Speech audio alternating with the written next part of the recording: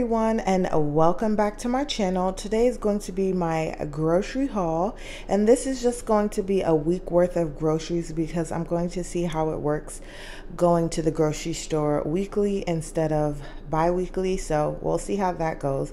But as you can see, it is a very small haul, you guys. So I went to H-E-B and then I went to Target to pick up one thing or two things.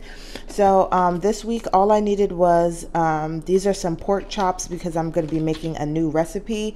I've made it a goal that starting in March, each week I make at least one new meal while we're stuck at home in a sense.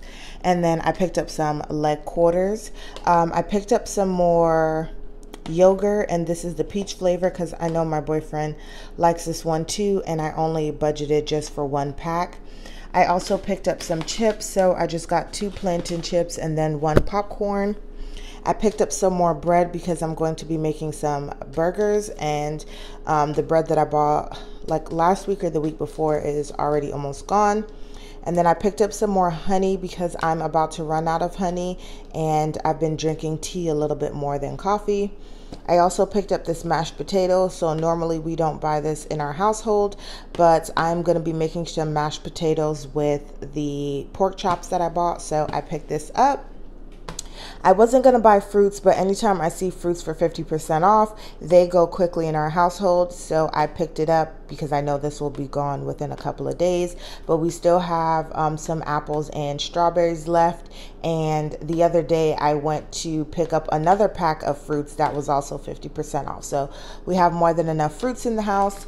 I picked up some American cheese for the burgers that I'm going to be making, and also picked up some more mozzarella cheese because we are all out and I'm going to be making some Parmesan chicken.